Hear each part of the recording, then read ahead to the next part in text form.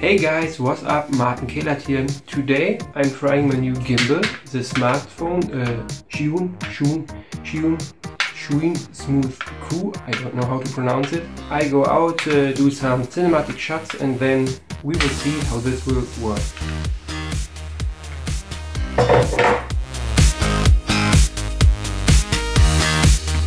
I hope the weather will be good.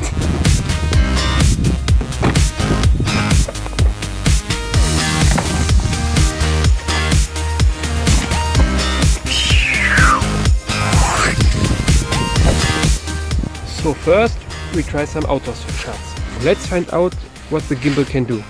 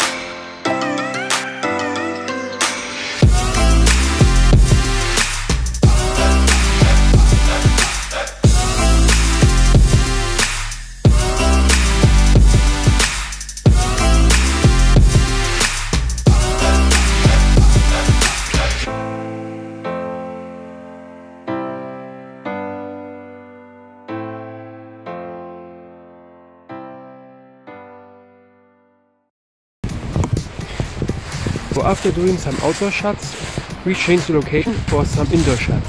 So stay tuned. And here we are. Look at this amazing place. So I will turn you around.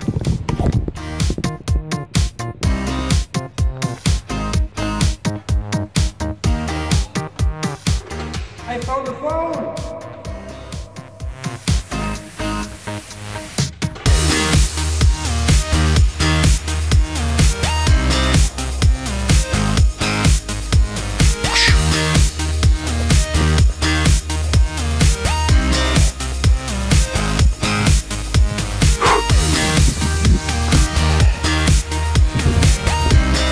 Now we are really on top.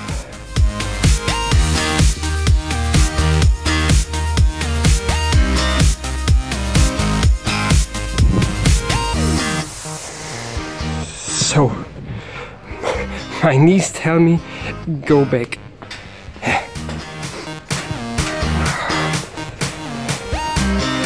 It's so dirty here.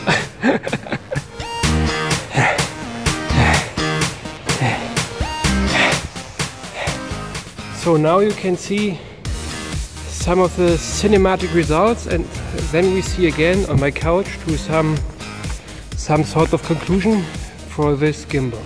So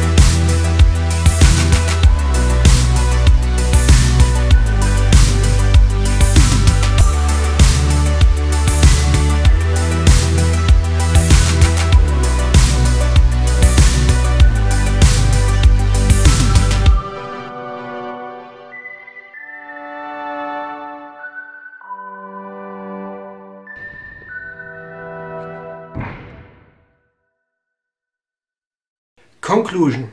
First, I had a very nice day. It was amazing. It was lots of fun filming all this stuff, and just a wonderful day. So what can I say about the gimbal? First, it was very easy filming with this gimbal all the cinematic shots and smooth shots in one way.